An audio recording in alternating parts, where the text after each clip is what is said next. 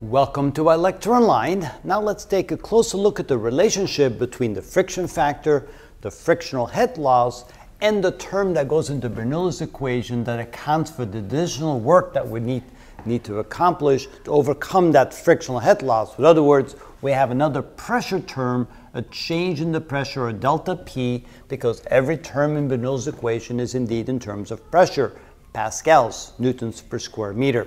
So how does that relate? Well, first of all, the friction factor can be expressed by this equation right here. Twice the diameter of the pipe divided by the density of the fluid, the velocity squared of the fluid, and the length of the pipe times the difference in the pressure caused by this additional frictional head loss.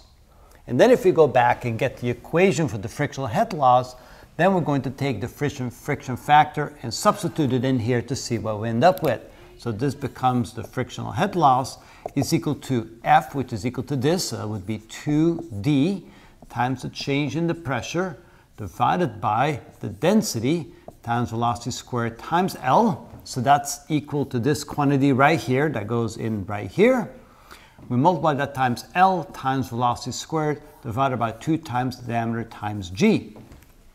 Now we're going to have some fun by canceling out common terms. So here we have V squared and V squared. We have L and L. We have D and 2 and 2. And let's see what that leaves us. So now we have the frictional head loss, which is equal to delta P, the change in the pressure, divided by G times the density. And then if we solve that for delta P, we can see that the change in the pressure caused by the frictional head loss is equal to G times delta. I guess we write delta first, so let's go ahead and do that. So the density times G times the frictional head loss.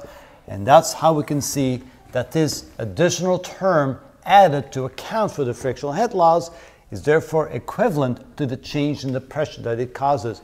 The additional pressure required on this side in order to achieve that greater relative height, I should say, not really relative height, but the greater apparent height that needs to be achieved by that frictional, by overcoming that frictional head loss. And that is how it's done.